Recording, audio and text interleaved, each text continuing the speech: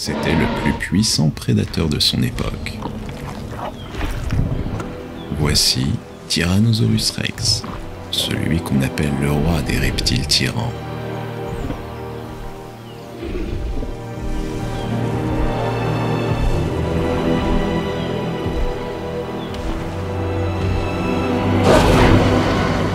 Le plus célèbre des théropodes a vécu parmi les derniers dinosaures du Crétacé, juste avant leur extinction, il y a 66 millions d'années.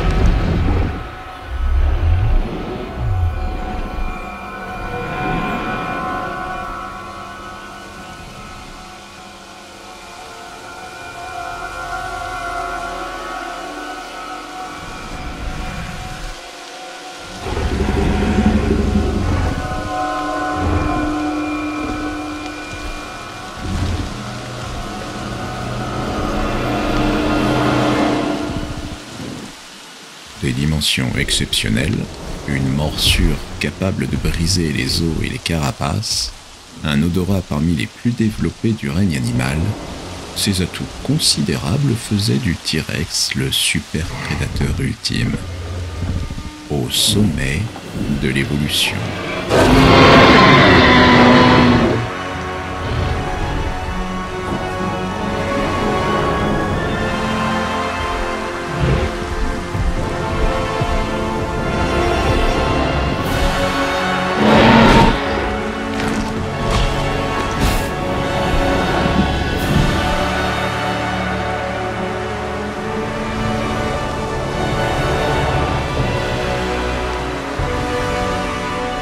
Il aurait été inconcevable pour InGen de se passer de cette espèce fantastique.